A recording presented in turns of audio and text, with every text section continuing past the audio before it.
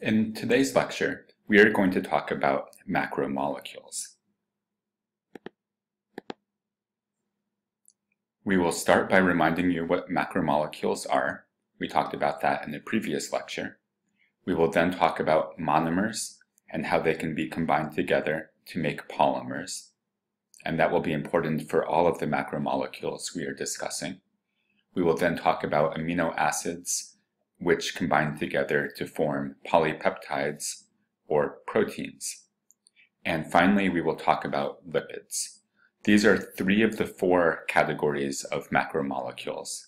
The fourth category is nucleic acids, and this is what DNA is made out of. We will return and talk about nucleic acids later in the semester. So as we just specified, there are four categories of macromolecules. Those are carbohydrates, amino acids, which form proteins, lipids, and nucleic acids, which form DNA. Macromolecules generally are large carbon-based molecules. So these are going to be strings. They could be strings with as few as 3 subsections, but oftentimes they will have thousands or more subsections all connected together, and they're always going to be connected together, at least usually they're going to be connected together in long chains. There are some times when they get connected into something more like a sheet.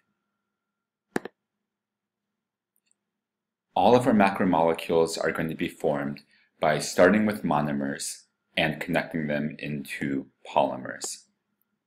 So the monomers are the smallest repeating units, and the polymer is a chain of those monomers. As we just said, it can be up to thousands of monomers long. And so here's what it looks like in the diagram. We have a monomer down here. Maybe this is one amino acid, or maybe it's a single glucose. And then it gets connected or added to another monomer, maybe a second glucose or a second amino acid. And then once linked, we have the start of a polymer. Usually we use the term polymer for things that are more than 2. Here we have only 2. But if you imagine this happening again, then we would have a third one, a fourth one, etc., and it would count as a polymer. And so here's an analogy. If we think of a train as being a series of cars, then each one of these cars in the train is the monomer, and once we have them all linked together, it's a polymer. Now, as we build cells and we build structures in cells, it's going to be important to take our monomers and link them together, because the polymers are either going to be more useful for storage, or they are going to be useful for actually achieving tasks. For example, doing something like an enzyme would help a chemical reaction to occur. So in much of what we worry about is how monomers can be linked into polymers.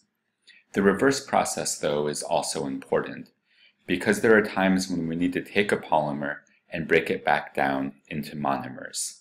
An example of this that we will get to is that we can store glucose, which is used for powering reactions in the cell. We can link those together and store it as starch. And that's good for storing it, but then when we actually need that energy to do something, we would have to be able to break those glucose molecules off. And so each of those glucose molecules could be used to power cellular reactions. So this can go in both directions then. And while we're talking about glucose, let's transition and talk about carbohydrates. Carbohydrates are one of our 4 major groups of macromolecules. The monomers of carbohydrates are sugars. And sugars are always going to be made from exactly 3 elements. Those 3 elements are carbon, hydrogen, and oxygen. And not only are carbohydrates always made by these 3 elements, they're always made with the same ratios of these 3 elements. So every carbohydrate has the same amount of carbon as oxygen. And there's always twice as much hydrogen as there is carbon, or twice as much as oxygen. That means we can write a general formula for any carbohydrate. It should follow this. If N is the number of carbons, let's say, there's a mistake here, let me correct it before we talk about it. Okay. If N refers to the number of carbons, then we always have the same number of oxygens. So if we have, let's say, N equals 6 would be common for something like glucose, then that would mean we'd have 6 carbons. We would also have N equals 6 here, so we would have 6 oxygens, and we would have 2N, or 6 times 2 is 12, so we would have 12 hydrogens. If N equaled 5, then we would have 5 carbons, 10 hydrogens, and 5 oxygens.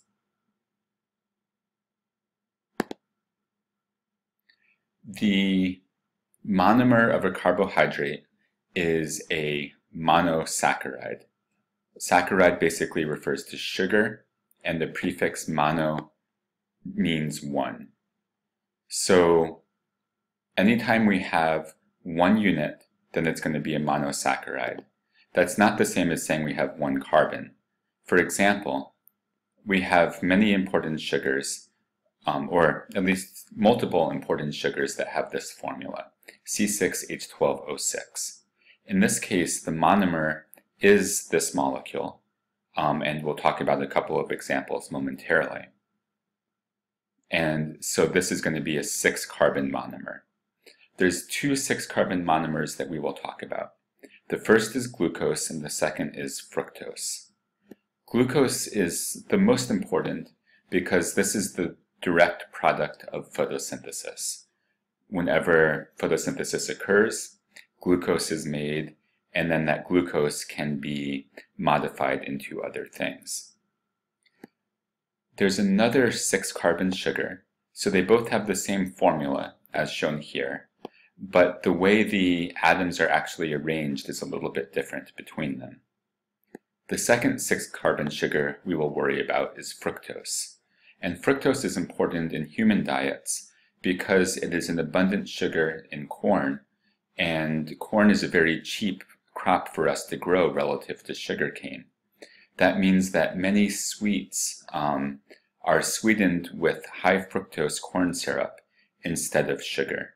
So if you look through the ingredients of whatever dessert or candy you bought most recently, you'll probably see high fructose corn syrup on the list.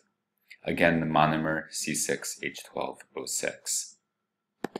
There's one 5-carbon sugar that's going to be important that we'll talk about later in the semester, but since we are talking about monosaccharides now, I will mention it. And this is, it's 5-carbon, so it's going to have the formula C5H10O5, and the specific version of this that we'll be interested in is deoxyribose. And this is important because this is what gives us the letter D in DNA. We'll see that DNA is deoxyribose nucleic acids, and one part of this molecule is going to be this 5-carbon sugar. For now though, let's go back and let's focus on the 6-carbon sugars, glucose and fructose. If we have monomers, we can link them together, and if we do, then we're going to have 2 monomers linked. We're going to call this a disaccharide. Di means 2. Saccharide essentially refers to sugar, so again, this is 2 monomers in our sugar. And the most important disaccharide for our purposes is sucrose. Sucrose is table sugar. And so that's pictured here. This is what you would put into coffee or into your baking or your sweet tea. And here's what it actually looks like. Sucrose is made out of 1 glucose being linked to 1 fructose. So when we eat this, of course it tastes sweet, but we want to get some energy from it. So for our bodies to be able to use this, the first thing we have to do is break the bond between the glucose and the fructose. And this can happen possibly in the stomach, or if not, then it will happen with enzymes in the small intestine. We will get a splice here. We'll divide those 2 or we'll divide the disaccharide into the two monosaccharides, and we can then use the glucose or the fructose as sources of energy. So we just looked at the disaccharide, which had 2 units. But many times in the cell, instead of just having 2 units, we will have many repeating units. And if we have more than 2, we can use the term poly. So if it's a sugar, it's going to be a polysaccharide. So a polysaccharide, I say, is a long chain of monosaccharides. But really, when I say long, to fit the definition, it has to be more than 2. And we are going to talk about 2 important polysaccharides of glucose. The first of those is starch. We'll talk about what starch is first, and then we will talk about its importance. So starch is going to be long chains of glucose, and the particular form of glucose that's used results when they get connected into long chains. This long chain isn't going to stay straight. Instead, it's going to form a helix, as pictured down here. And that's important because by forming a helix, it can take a condensed shape inside our cell, and it won't take up much space, and it won't have to interact very much with other things in the cell. And so that's good if something's in storage, you don't want it to be interacting. Then if we need the glucose out of the starch molecule, we can break off sections of it and to free up individual glucose molecules. So starch is going to be important for storing energy. And there's many places in the plant where energy storage can occur. It occurs to some extent in leaves. It also occurs in fruit. Usually not fruit that's ready to eat because it doesn't taste sweet and it's not easy for us to digest. But while the fruit is still ripening, it might store that energy as starch and then change it back to a simpler sugar as the fruit ripens. There's also a lot of starch in seeds. Seeds, remember, one of their important roles is storing energy in reserves for the plant that is going to germinate and start growing. And so it's not surprising that starch is present because starch is a great way of storing energy. We also will see starch stored in various underground structures, especially things like roots and tubers. And so we talked about these earlier in the semester. We said the tuber is a modified stem. Roots obviously are part of the root system, but both can sometimes be used for storage. And here's an example. Potatoes are a kind of tuber. We specified that earlier in the semester. And they are filled with starch. In the laboratory exercise we'll do soon, you'll be able to see that. A second example is pasta. So pasta is made from wheat, and really what we're grinding up are wheat seeds. There's other things in those seeds too, but there's a lot of starch. And that's why you might eat pasta before a exercise event, like if you're a runner or other endurance athlete, then the night before you eat a big meal of pasta and you have all of that starch energy that you can then make accessible the next day. In a laboratory coming up, we are going to see if we can detect starch, and we're going to do that using something called the iodine test. Iodine is an orangish color, but when exposed to starch, it's going to turn to a deep purplish, blue, or even black color if there's enough starch present. And so you can see here, these are vesicles coming out of a wheat seed. So the seed was ground up. These are part of its cellular contents, and iodine has been added. What you can see is that where iodine has started to go across the membranes inside these structures, we start to get this dark purplish color. That tells us that whatever is inside here, there must be some starch present. We'll do this looking at potatoes, and I'll ask you as well to choose some other plants to look at and see whether or not you can find evidence of starch storage. So glucose, one polysaccharide of glucose is starch. A second polysaccharide of glucose is cellulose. This is still a long chain of glucose, but this is a very slightly different form of glucose. Even though it's still glucose, this different form results in very different chemical properties. One difference is that chains of this form of glucose turn out to be straight. They do not form helices, they just form straight lines. And this will be important for a couple reasons. First, those straight lines allow plants to build long straight fibers composed of many of these lines lined up next to each other. And those are really useful for structural support. And so, for example, cell walls are filled with these straight lines of cellulose going through them. Now, let me just correct my spelling mistake there.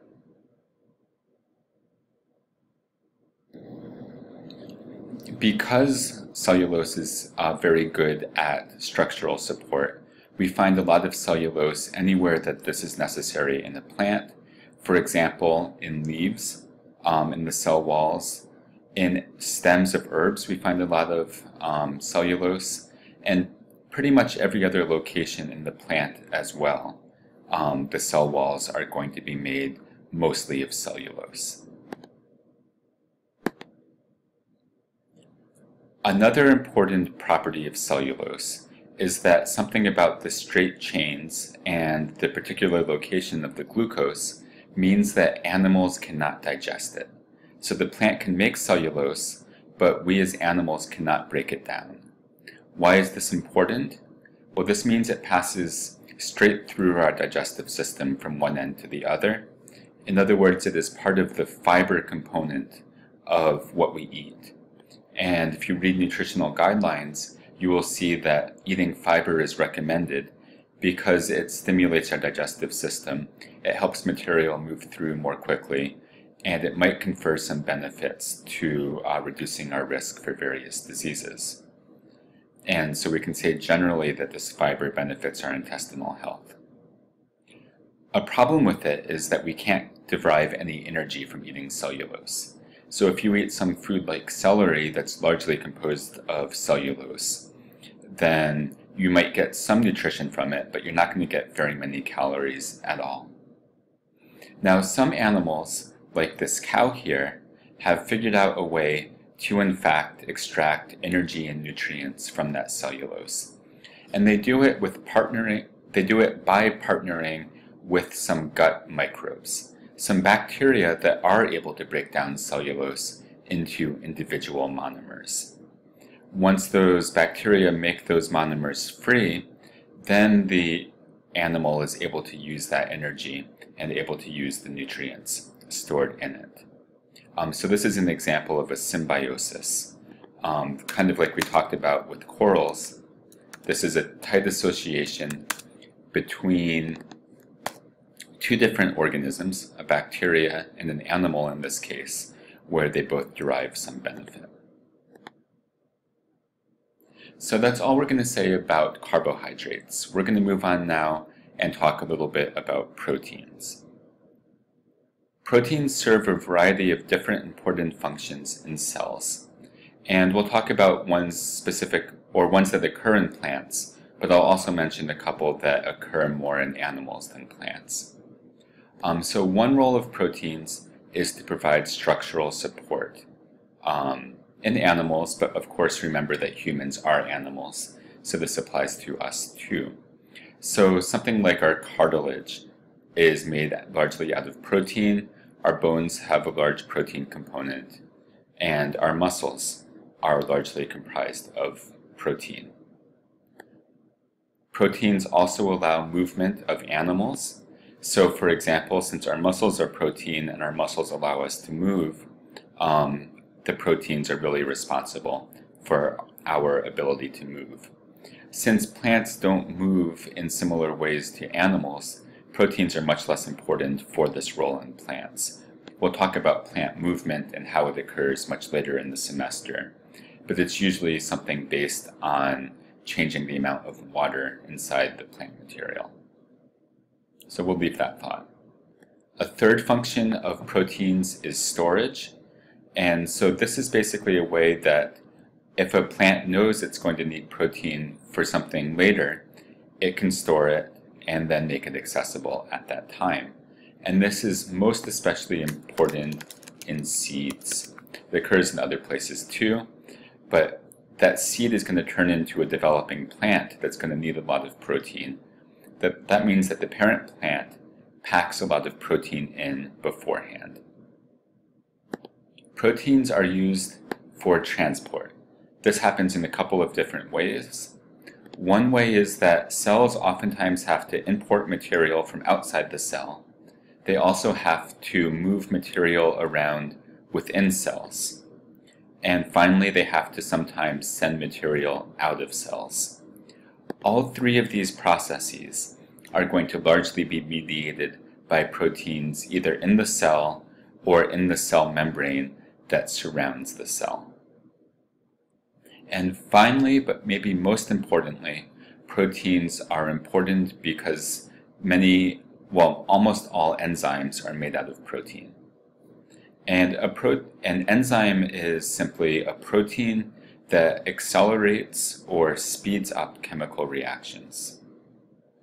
We have many important processes in our cells. If we focus on plant cells, they're doing things like photosynthesis and respiration and making new DNA and making proteins based on the information in that DNA. All of those processes and a whole slew of other ones are going to involve hundreds of chemical reactions, and each of those chemical reactions is controlled by a different enzyme. So without those enzymes, the plant would be unable to do basic metabolism and would be unable to survive. Super important. So we had 5 things on our list here. Proteins are important for structural support, movement, at least in animals, storage, transport into, out of, and within cells, and for mediating chemical reactions as enzymes. That's what proteins do. Now let's talk about how they're made. The amino acid is the monomer of the protein. So a monosaccharide was the monomer of a carbohydrate. Amino acids are monomers for proteins. Instead of having just one in our chain, like we did for starch or for cellulose, for proteins, we are always going to have a mix of 20 different common amino acids. Each one of the amino acids, depending on its exact structure, has somewhat different chemical properties. And so the way that we get proteins that have different functions is by linking those 20 different forms of amino acids in different orders in long chains. I'm showing you here a chain of about 7, but a functional protein might have hundreds or thousands or tens of thousands of these amino acids. And in any protein of that particular type, their sequence is going to be exactly the same every time the plant makes it. So amino acids get assembled into long chains in a precise order. The name of this chain, as soon as we have 3 or more amino acids in it, we can call it a polypeptide. Peptide is just referring to the individual pieces, and poly again means many. So if a plant is going to make this long chain of amino acids in some exact order, such that it will have a protein for some particular function, it must have information stored somewhere about the order in which it should add these amino acids. As it turns out, the important role of DNA in our cells is to store that information about the order that different amino acids get added to each chain. So each gene is really a set of instructions that says, add this amino acid first, and then this one, then this one, then this one, then another one of whatever this was, etc.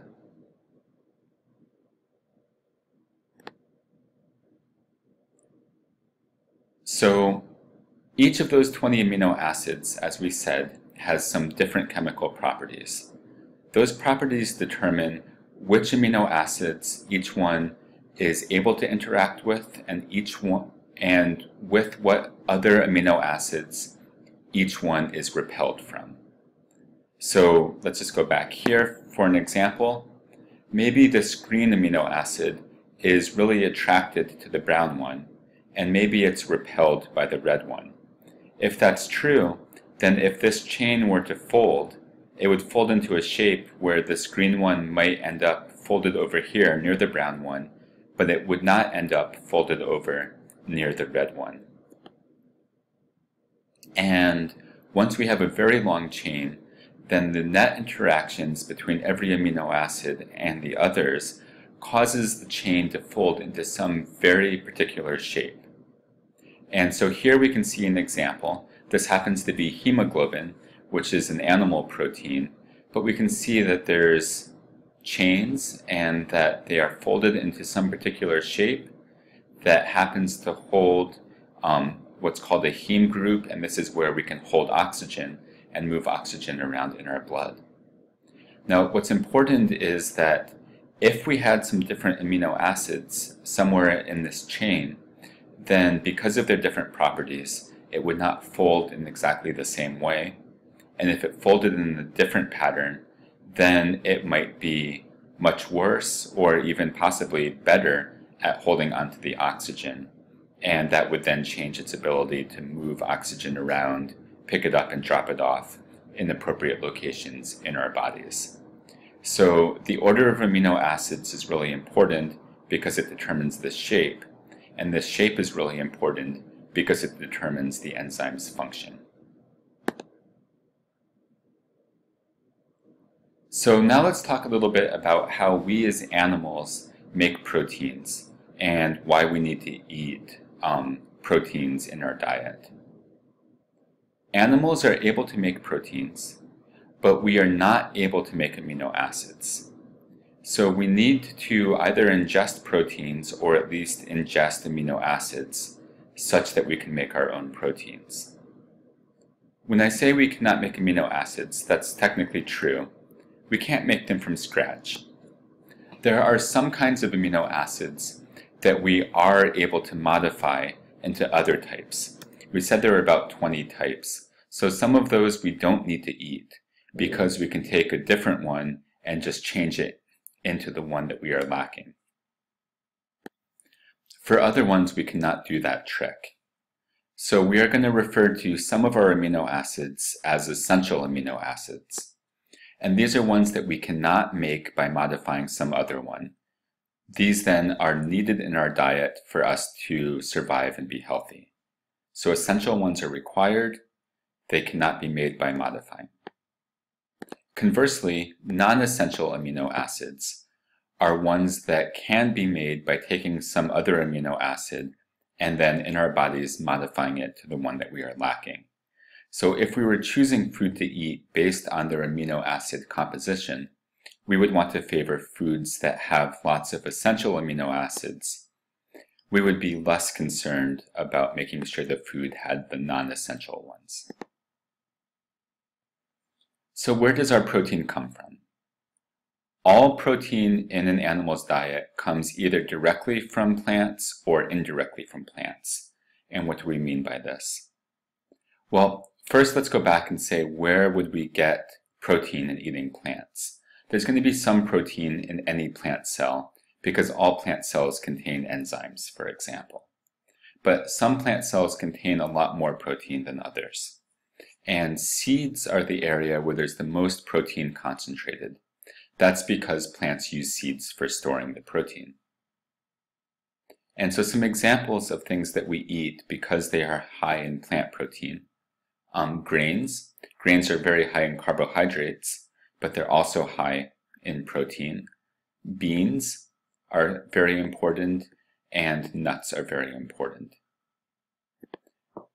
If we focus on many diets that are low in meat, we'll find that they have a mix of grains and beans. This would be true, for example, in Asian cooking if you combined tofu and rice, and it'd be true in something like Mexican cooking if you combined beans and rice. A reason that this is important from a dietary perspective is that while these are both rich in proteins, they are relatively more rich in different essential amino acids. So by eating both of these, we can get the full complement of essential amino acids, and then we can modify some of those to make the other non-essential amino acids that we don't have as much of. So eating a mix of grains and beans is better than eating only grains or eating only beans. Unless you are a vegan, then some of your protein in your diet is coming from animals. For example, meat is high in protein, eggs is high in protein, and dairy is high in protein. So it's true that some of our protein is coming from animals, but if we follow that protein backwards in time, we'll see that the animal products that we are eating, those animals actually got those amino acids from eating plants. So here's an example. There are chickens that are eating grain. That grain contains protein. The chickens process it, and they use it to make their own proteins. And then if we eat eggs or if we eat chicken itself, we're eating their protein that came from amino acids from that grain. So ultimately, the plant protein is going to be our source of protein. We are not going to look at the specific structure of an amino acid, but we will specify that amino acids contain nitrogen. And this is why it's so important when we garden or when we farm to make sure that we have a ready supply of nitrogen in the soil. With it, then the plants are able to make amino acids. There's only a couple of forms of nitrogen that plants are able to acquire. The two important ones are ammonium and especially nitrate. And so when we fertilize, what we're doing is we are adding ammonium or nitrate to the soil. And if you see a bag of fertilizer and it has 3 numbers on it, the first number is N. This is an indication of the amount of nitrogen available. We're going to move on to the third category of macromolecule that we'll talk about in this lecture, and this is lipids. So lipids we are going to define as nonpolar, energy-rich molecules. If lipids are nonpolar, then if you remember back to the lecture about atoms and molecules, remember that anything that is nonpolar wants to avoid water, because water itself is a polar molecule. So because lipids are nonpolar, they are going to not like water. They're going to be scared of it, and we will refer to them as hydrophobic. We can see an example of that. Well, we'll look at this example momentarily. Let's first specify that 2 kinds of lipids we've already talked about this semester. These are Coumadin and wax. And if you recall, both of these were used as part of the covering in the epidermis of plants. For example, we talked about it explicitly in the cuticle of leaves. We said that there was, we said the layer on top of the epidermis is the cuticle, and the cuticle is made out of Coumadin and wax. Now we can understand why that's a useful thing to put on the surface of a leaf. The Coumadin and wax are hydrophobic. What that's going to do is trap water inside the leaf and not let it leave. You can also see that if you take water and you put it on a leaf surface, it is not going to absorb inside the leaf. Because of that layer of Coumadin and wax, it cannot get through. It wants to get as far away from that Coumadin and wax as it can, and so it beads up, allowing all of these molecules at the top here to be as far away from the Coumadin as they can get. So before we move on and talk about triglycerides, I'm just going to specify that Coumadin and wax are both going to be polymers of individual sections of lipid. And because they're polymers, they branch and connect to each other, which helps to create an entire watertight surface. Okay, now we will move on and we will talk about another important category of lipids. These are triglycerides. And triglycerides are lipids that are used explicitly for storing energy. The prefix tri means three, like tricycles have three wheels. So triglycerides have three fatty acid tails. Diagrammatically, you can see a tail here, and a tail here. And the chemical composition of these tails is very good for storing large amounts of energy. We said that carbohydrates were good at storing energy, but fats are even better at storing energy. This is why if somebody's dieting, they might choose to avoid fats, because per gram of food, the fat is going to have a lot more calories in it than the carbohydrate. Now, I'm not actually giving that as diet advice. There are good reasons to think that, despite that, there might be good reasons to keep fat in one's diet. But that's the logic that people use when they justify that decision. So let's come back to triglycerides and talk about fats and oils. These are the two common forms of triglycerides. And in them, we'll see that sometimes tails are saturated, sometimes tails are unsaturated. Let's take a look down here and see what this refers to. Over on the left, we see unsaturated tails. Over on the right, we see saturated ones. I want you to notice the unsaturated ones have kinks and bends. The saturated ones are straight. Hold that thought and we'll talk about it in the next couple slides. We will first talk about saturated fatty acids. Triglycerides that have saturated fatty acid tails are going to be solids at room temperature. When we say saturated, what we really mean is that they are saturated with hydrogen. In other words, they have as much hydrogen as possible. There's nowhere in those tails where there's the chemical possibility of attaching another hydrogen. When the tails are saturated, they are going to be straight. And this is important because triglycerides with straight tails are able to pack together more tightly. If they are able to pack together tightly, they're not able to move as much, and as a result, at room temperature, they are going to be solid. This is going to be true of most animal fats. So lard over here is an example of a saturated animal fat. It is solid at room temperature. This would also be true for something like butter or bacon fat. Now we'll talk about what happens when we have unsaturated fatty acid tails. In this case, the fatty acids are going to be liquid at room temperature. And let's go through the logic of this. So fatty acid tails that are not fully saturated, so they're in other words, they are unsaturated. That means that they are missing some hydrogens. There's somewhere where you could conceivably stick in another hydrogen atom. For reasons we won't talk about, when this is true, it's going to mean that the fatty acid tails are bent.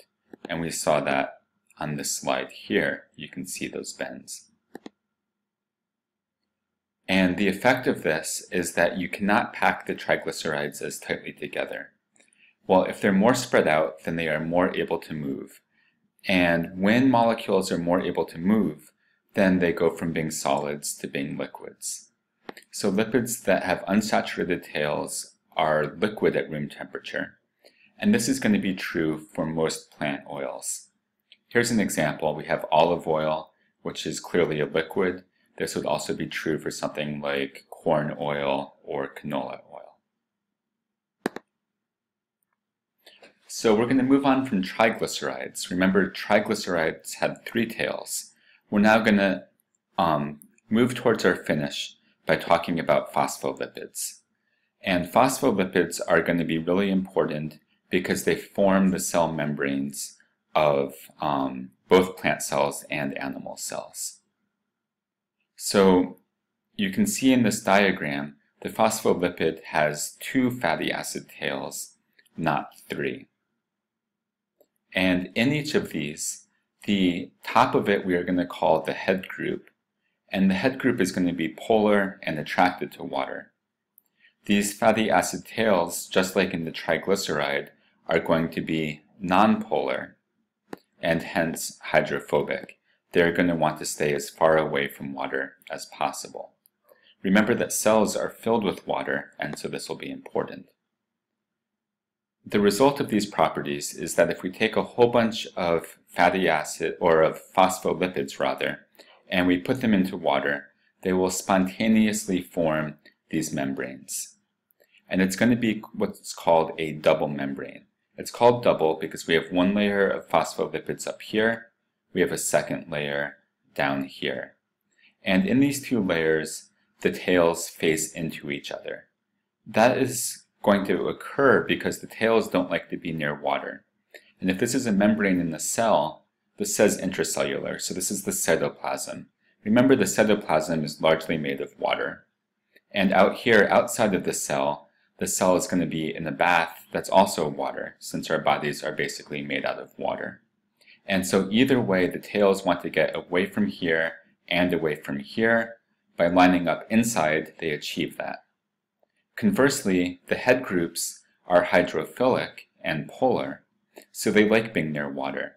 So they're going to spontaneously line up either near the extracellular fluid or down here inside near the cytoplasm inside the cell. This is going to create then a barrier around the entire outside of our cell that is going to control what can go in and what can go out. So I want to wrap up today by just giving you reminders about the three kinds of macromolecules we talked about and about macromolecules in general. So one generality is that all macromolecules are built by taking their monomers and combining them together into polymers. And that's really important for plants. Plants sometimes break these down too. For example, if they need to take stored proteins and use them to make new ones, they would have to take those stored ones and break them down into component amino acids. We do this in digestion. So when we eat plant material, for example, we are going to take those macromolecules and break the polymers back into monomers, like individual glucose molecules or individual amino acids, which we can then use to build things in our own bodies.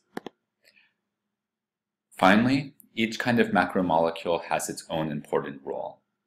Carbohydrates, we said, are used for energy storage and structure, and we'll see later that one of the kinds of sugars is also part of DNA.